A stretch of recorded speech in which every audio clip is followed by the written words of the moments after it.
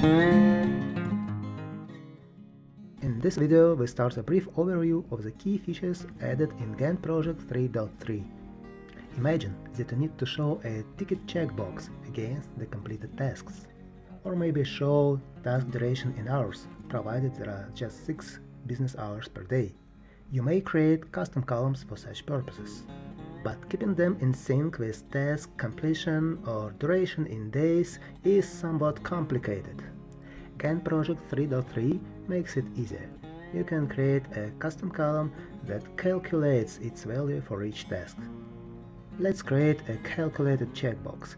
It is a Boolean column and it will appear ticket when this expression evaluates to true. Let's test it. This task is not yet completed and the checkbox is blank. But as soon as it completes, the checkbox becomes ticked automatically. What we can write in this expression field?